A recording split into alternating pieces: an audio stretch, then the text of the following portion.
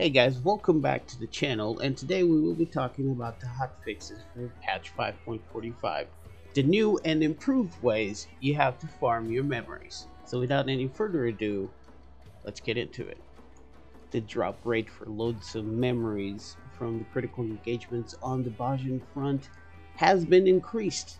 I cannot tell you how much it has been increased, but it has been adjusted to a level at least makes it viable. To adjust the bottleneck that was Castrum before this hotfixes, SE made some changes. Now at the end of Castrum you will be rewarded with 5 loathsome memories of the dying instead of the previous one. Also, the maximum number of Bajan coins that could have been obtained from the personal spoils has increased from 26 to 100. Bear in mind that you only get 100 if you save all 6 prisoners. Each prisoner is worth 5 coins, for a total of 6 extra chests at the end.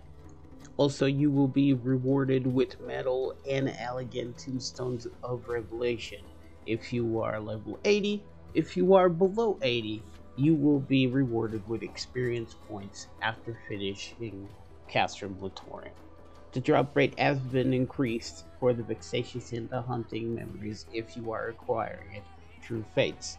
Now the exact amount of increase we don't know, but I would appreciate if you guys let me know down in the comments below how that farm is going. And that's pretty much it for the hotfixes changes that occurred this Tuesday. I hope this video helps, and until the next one, peace out.